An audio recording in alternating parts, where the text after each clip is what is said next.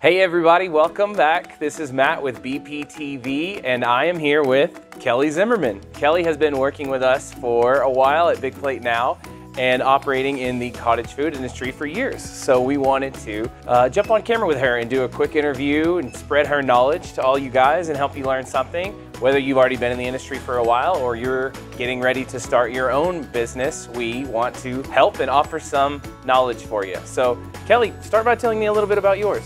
Well, I have Kelli's Jellies, and I've been doing it since 2011. So I do jams, jellies, fruit butters, and custom baking.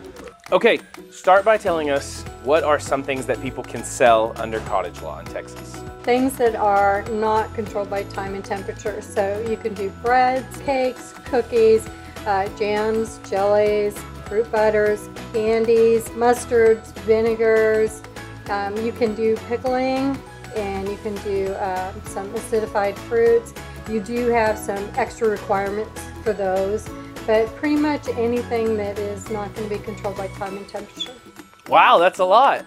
Yes, it is. It really is. Okay, well tell me what you can't do then. Well, you can't do things like cheesecake, any cream pies that have to be refrigerated, dairy. You can't do full meals. You can't do meats. Okay, so we're really worried about time and temperature controlled stuff? Correct. Okay, very interesting. That's great information to have. It's really important to stay in those guidelines. So tell me, who can I sell to and where can I sell? Okay, yeah, you can sell to the public. So you can sell farmers markets, school functions, like bazaars and their festivals, those kinds of places. You can sell from your home, of course. That's where this all started. Gotcha. Newly, you can sell online as well. The trick is you can have your shopping cart and you can sell online, but you have to deliver to the customer in that case. So you cannot ship it. Great information. You have to be in person. So it sounds like we have to sell directly to the end user, is that right?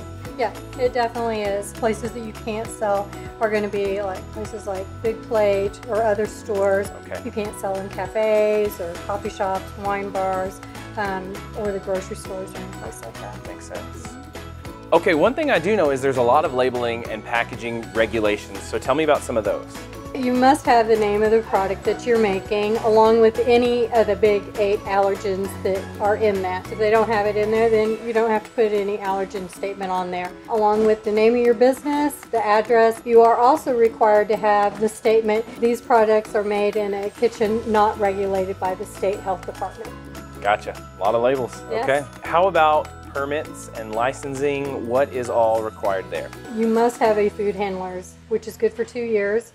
You can take that class online as long as it's accredited by the state of Texas.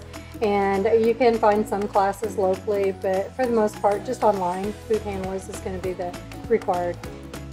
And that's it? That's it.